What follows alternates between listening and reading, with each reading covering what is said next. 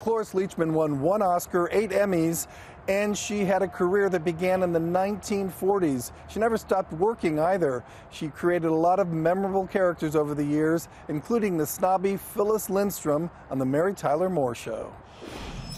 I think Lars summed it up best when he turned to me one night and said, "Phyllis, jag har slutat." On the classic 70s sitcom The Mary Tyler Moore Show, Cloris Leachman made her mark as Mary's landlord, Phyllis Lindstrom, winning 2 Emmys for the role.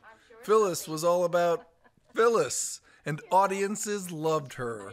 Leachman even got her own spin-off for a couple of seasons.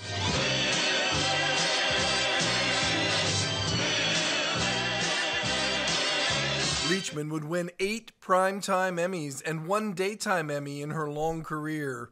2 of those Emmys came later in life, as Grandma Ida on Malcolm in the Middle. Your father had a second family. What? This bloody cocktail waitress in Manitoba. She was nothing but a pig. Leachman's acting credits begin in the 1940s and go through 2020. She did comedy and drama, winning the Supporting Actress Oscar for the 1971 Peter Bogdanovich classic, The Last Picture Show. 3 months I've been apologizing to you without you even being here. I haven't done anything wrong. Why can't I quit apologizing? You're the one ought to be sorry. Leachman also had audiences howling for her comedy work in Mel Brooks movies. Among those roles, Nurse Diesel in 1977's High Anxiety. We're dealing with sick people here, you understand? Dangerously sick people.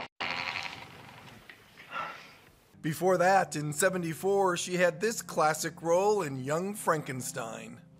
I am Frau Blücher.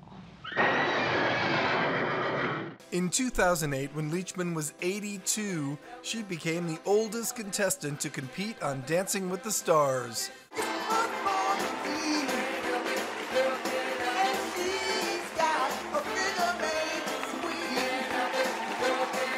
There was never a dull moment.